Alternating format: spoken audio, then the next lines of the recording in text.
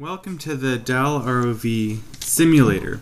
We've created a completely customizable, physically interactive ROV simulator for the 2012 missions. As you can see here, we've laid out here a representative Olympic swimming pool, which we feel will be close to the YMCA in the Florida for the 2012 missions. However, we could just as easily have created the NASA Neutral Buoyancy Center or an actual underwater scene involving the USS Arizona. The design is completely flexible. Here you can see we've got a representative ROV. Our ROV isn't designed yet, but it could look something like this. And our interface is designed to as closely match a real-life command center as possible. You can see we've got the 3 monitors allowed by the MATE competition, and we can toggle to see how to actually drive the craft, but we don't want to take up too much space with that. So let's start the missions. We descend, and you'll notice that first off we have a bottom camera. We have to figure out which zone we're going to. These are the 3 explorer zones set up. So we're the left-hand team.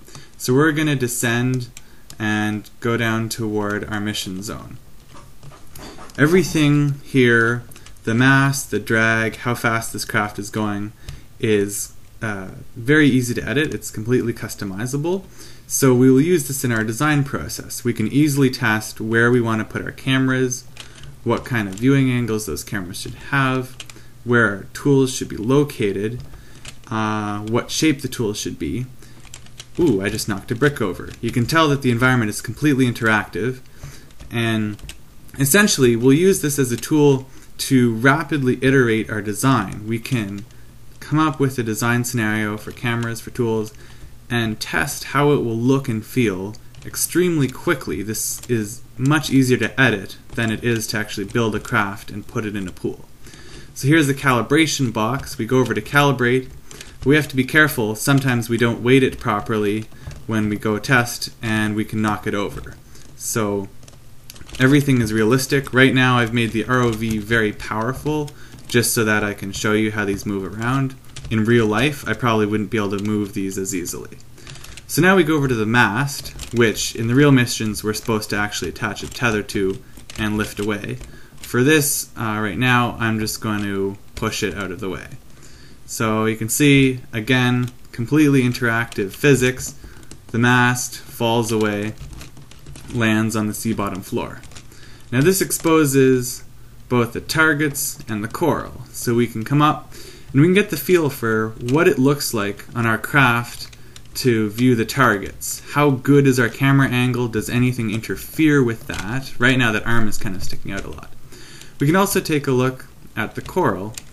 Maybe we want to use a different camera. So we have 4 cameras installed, and I just switched to a different one. And let's also shine some lights on it. So you can see, essentially we can completely mirror a craft or make several different design choices and test them easily and efficiently. Another really useful feature of the simulator is that it allows the pilot to gain practice. One of the largest problems we've had, and I suspect many teams have, is that the pilots don't actually get a lot of practice on the vehicles, so it's hard for them to get a feel for where their craft is. They have very limited camera angles to work with generally. So say a pilot was silly and he tried to go into this hole.